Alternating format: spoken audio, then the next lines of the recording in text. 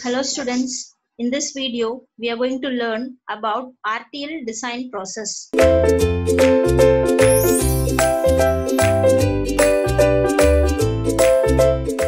In our previous video, we saw the introduction of the unit named RTL Design. Here we will see what are the various processes that is there or available in your RTL design. You know that your RTL design is a level of abstraction. So what are the various levels of abstraction of the design?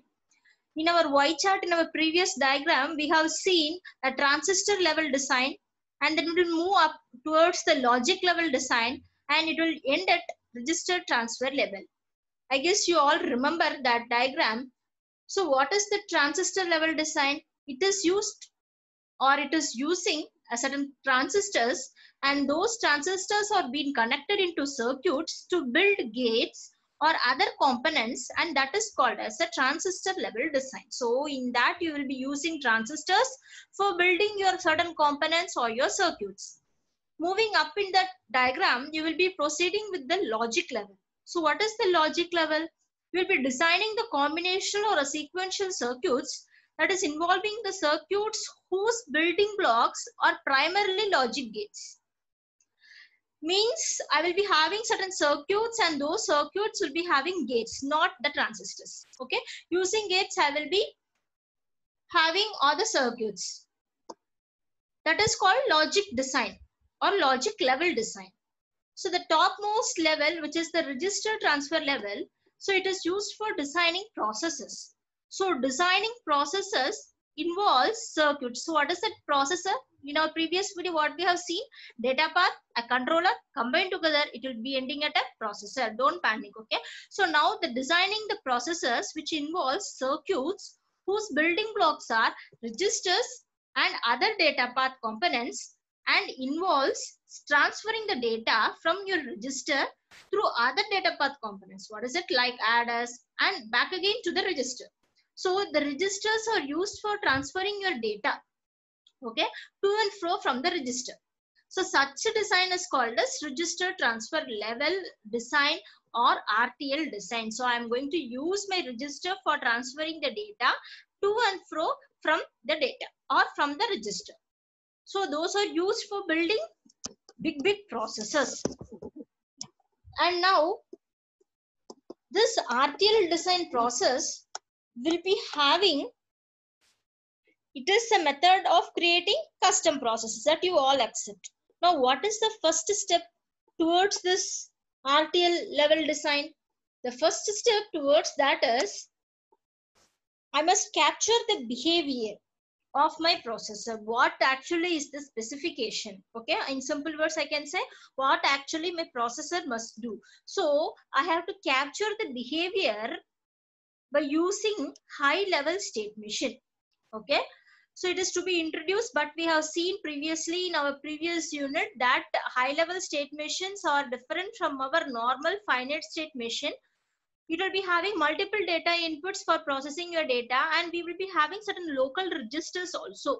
Okay, so that the high level state machine will be capturing a behavior of my processor. So that is the first step, and the remaining steps is going to convert from the behavior into a circuit. So if I want to design a processor, the first step I need to know is I must know how to capture my behavior using the high level state machine. Nothing but a state diagram you have to write, but the diagram will be having certain multiple data inputs and outputs. It is not that it will be single bit data.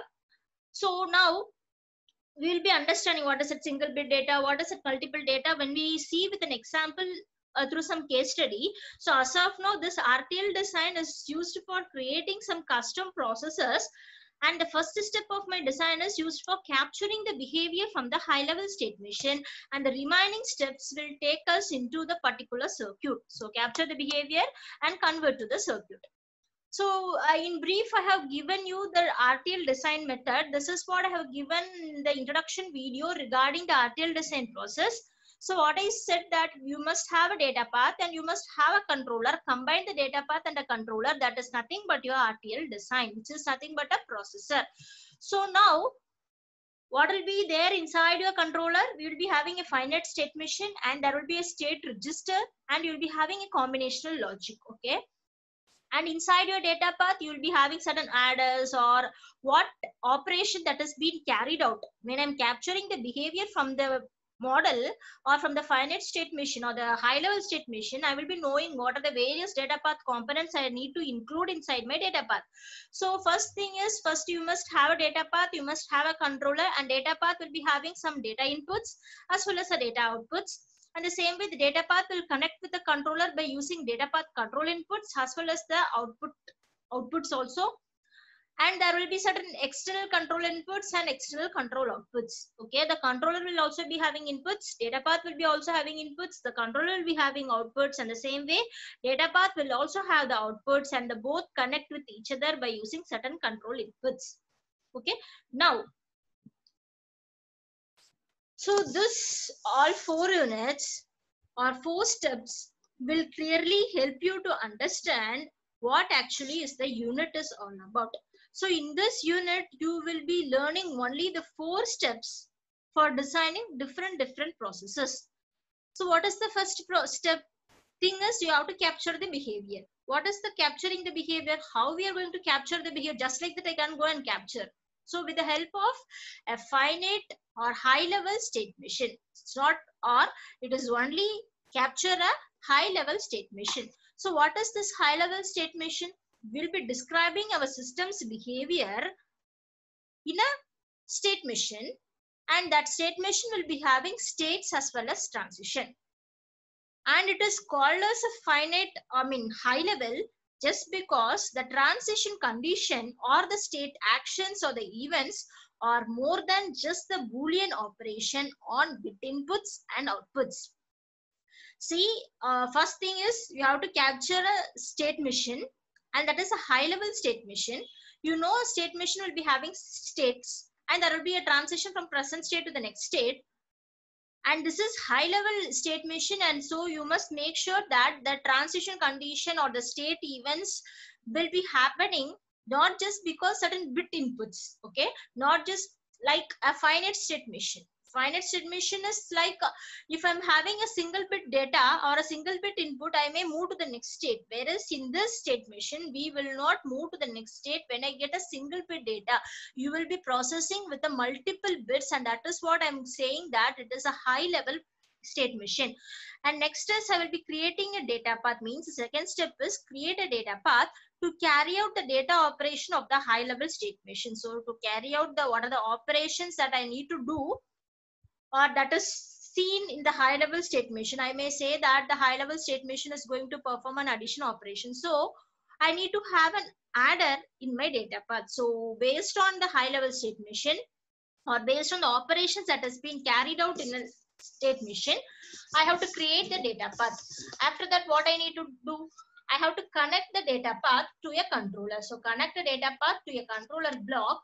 So connect external Boolean inputs and outputs to the controller block.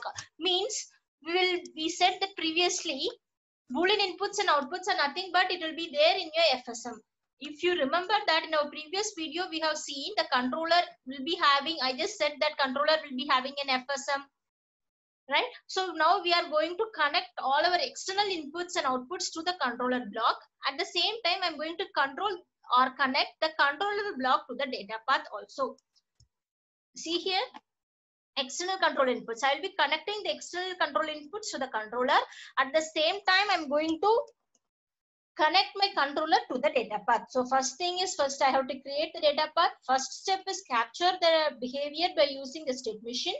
And then you can, based on the operations that has been carried out, you can connect or create a data path. And then you can start with the controller by connecting the controller with the data path and also connect the external control inputs. And then you have to derive the controller's FSM. That is what I said. The controller, you just assume that the controller will be having an FSM also. It is not high level state machine. It is finite state machine. So I have to convert the high level state machine to a finite state machine for the controller because my controller is going to accept single inputs, whereas your high level state machine is multiple inputs. So for your controller to accept the single inputs or the single bit data, I must convert the high level state machine into a finite state machine for the controller. So by replacing the data operation with setting and reading of controlling signals to and fro from the data path, it is nothing but we are going to convert the high level state machine into a finite state machine so that my controller can accept the Boolean inputs. That's it. It is given. Now first step, so RTL design process is nothing but there are 4 steps. The first step is draw the high level state machine. In simple terms, I'm explaining you. First, whenever a question is being given, start with the high level state machine, move on to the creation of data path, and then create the data path to a controller. Make sure that you know how to convert the high level state machine into a finite state machine. So when you connect both, you will be ending up at a processor, and that will be completing my custom processor. So this is all about the RTL design process. So I hope you understood the video. In our next video, we shall see an example of a custom processor. Thank you.